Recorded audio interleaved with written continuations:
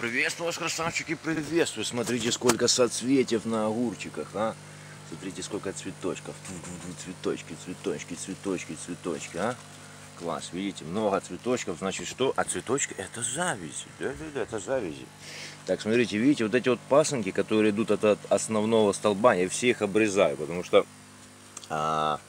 чтобы лишний сок не сосали вот эти вот, скажем, ну, пасынки, то есть они не нужны растению. Есть такой прикол, как огурцы ведут в один ствол. Короче, вот этот вот прикольчик. Вот, опять у нас сейчас жара, 9 часов, а уже 33 градуса температура.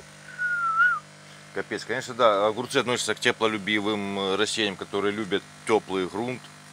Чтобы было здесь, в принципе, как раз водичка, у них плюс-минус где-то колеблется в пределах 30 градусов температуры. Это просто с ума сойти. Ну вот базилик, конечно, видите, красиво он все растет. Но при большой жаре он пойдет в стрелку в соцветие. То есть, как по природе растение запрограммировано. То есть оно вырастет. Любой куст в любых самых худших, плохих условиях он должен дать семена. Потому что это заложено у него генетически в природе. То есть он понимает, надо дать семена, семена, семена, семена. Вот.